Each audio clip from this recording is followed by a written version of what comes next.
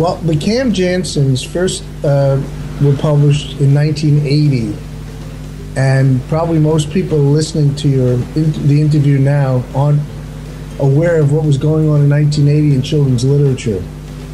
Actually, before 1980, because I wrote the first book in 1977.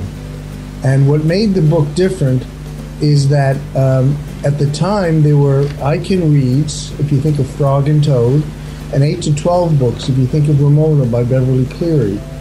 But there was very little in between, so that a child who finishes with the I Can Reads was expected to make the leap to the 8 to 12s. And for some children it was no problem at all, but for others it was a problem. And we invariably lost many readers along the way. And what the Cam Jansons and the books that followed, which are now commonly called first chapter books, what those do is they're an intermediate step. So there's, if you read the Cam Janson, not familiar with the genre, you'll feel that it moves very quickly. A lot of action and very little description and characterization, word-wise. Actions will describe, but the words themselves don't. And editors at the time didn't understand what was going on, but what was going on was children that age read slowly. You can't rush the child. He won't read any faster, and children generally do not skip when they read. So what I did was I made the story move faster for the child who reads slowly.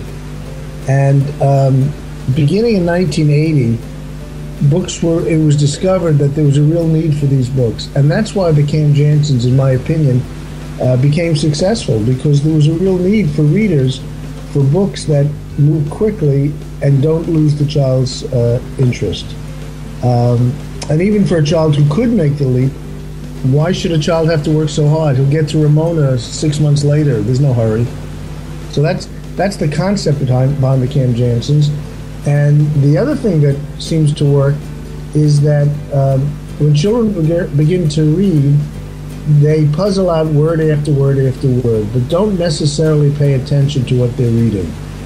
But with a mystery, children tend to pay attention because they want to catch the clues. So besides the writing style, the fact that these books are mysteries really helps, because children pay attention, and I've been told they often reread the book so that they can catch things they may have missed the first time through. So that's the Cam Janson story.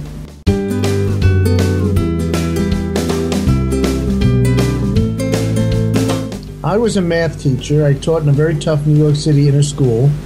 And when my first son was born, I took a child care leave. My wife didn't want to leave her job, so I took a child care leave to take care of my infant son. And but I still was committed to writing, and I had a deal with myself that I would spend 5 hours every day just writing. But when Michael, my son, woke up from his nap, I would take him for a walk, and I would take him to the park. That was a daily habit.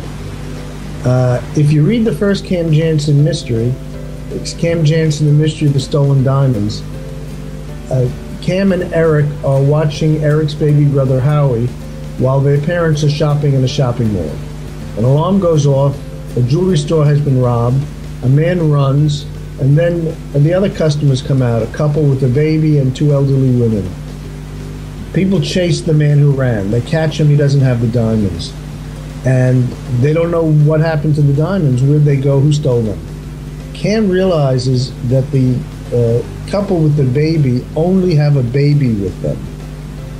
Well, she knows from taking care of Howie now, Eric's baby brother, that you can't take a baby out without a whole bag of all sorts of things. Baby wipes, bottle, pacifier, extra diapers, a whole bag full of stuff, an insulated bag. And she realized something was suspicious about that couple.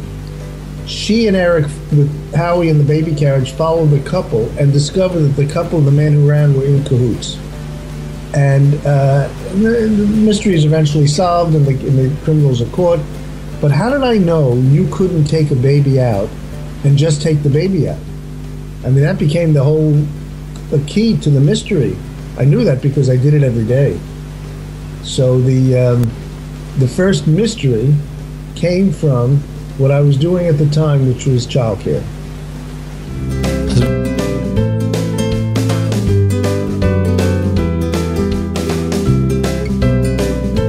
Do you have any advice for parents as far as getting their child to write or read better or more often, or even just getting started? Do you have any tools or advice for that? Well, as far as reading is concerned, I often visit schools and I tell them what happened when I was a young child, sent to the library to pick out a book for myself, and I looked at thousands of books on the shelves, and it was upsetting. I mean, I couldn't read them all. And a librarian told me, we have all these books not because someone expects you to read them all, but because everyone likes something different. Find what you like. And I think not the worst, but a poor idea for a parent is to choose reading for his or her child.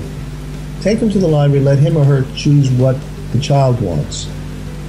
Let reading become an individual choice. And the same thing with writing. Let them approach what we should be doing as parents and teachers is not telling them what to write, but helping them make their writing more successful. And probably what I would think would be a wonderful thing to do with a child is have a child keep a diary or journal, and let the child know it's his or her private journal, and it's not being graded, and they just write what you feel like. And once they learn to put words on paper without worrying how well they're put together or even the spelling, that's the first step. Once they have that, they can go to the second step, which is making it more accessible and more successful as a story or as an entry or whatever. But I find one of my sons a difficulty putting words on paper.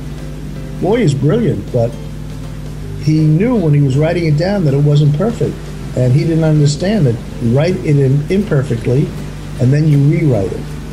And if we could teach them to write imperfectly, just to write because you want to write it, that's the first step.